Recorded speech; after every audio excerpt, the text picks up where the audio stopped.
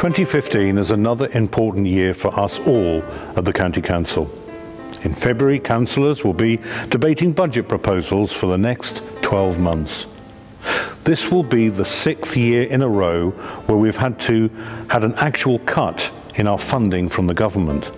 And the signs are that this is something that will continue in the years to come.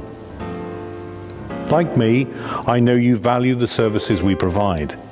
And it's really important that we continue to work together so that these reductions in our funding don't mean we have to stop doing the things that are important. I believe that we are capable of adapting to these different circumstances and that the public sector can continue to meet the needs of people across our county.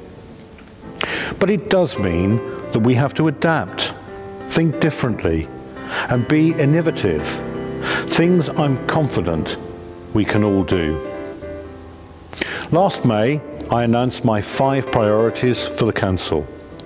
These are the big issues that the Council needs to focus on as we go through the transformation programmes over these next few years.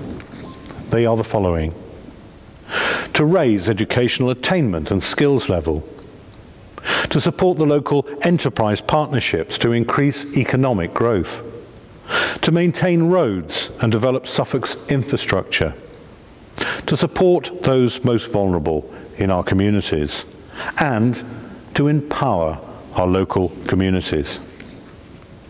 As our transformation programmes take shape, we will see the Council changing, becoming leaner, more clearly focused on the delivery of its priorities and, crucially, working very closely with our partners, both in the public sector and outside, to deliver the services we all want to see.